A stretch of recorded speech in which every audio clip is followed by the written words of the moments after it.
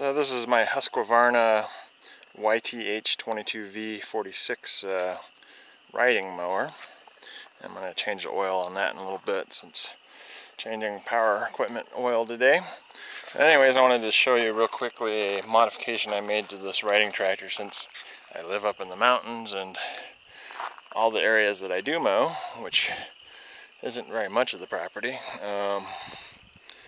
it's kind of hilly, so it's kind of scary on this tractor. But what happens is there's a seat sensor in the middle here, and if you're just trying to balance yourself on the tractor when you're on the hill, there's a little switch in here that if you come out of the center of the seat, it will kill the engine while you're mowing.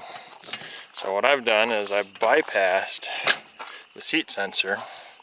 There's a little bar when you pull this little connector off the bottom of the seat sensor that you can see these little toothpicks in here. There's a little tiny metal clip in there that shorts the seat sensor out, so you can't run the tractor with the seat sensor connector off.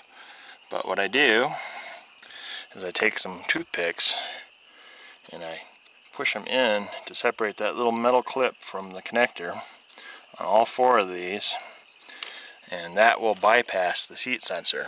But to keep the tractor safe, what I did was I wired in, see if I can get this thing to focus, I wired in a safety disconnect switch for a watercraft that I clipped to my belt.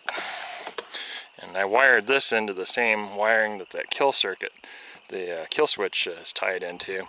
So when you disconnect this, it kills the tractor. So hopefully, hopefully I never do, but if I ever do come off the tractor when I'm mowing on those hills back there, that it'll kill the engine in time to keep it from running me over. But anyways, I hope that was a helpful little piece of video for you. Thanks for watching.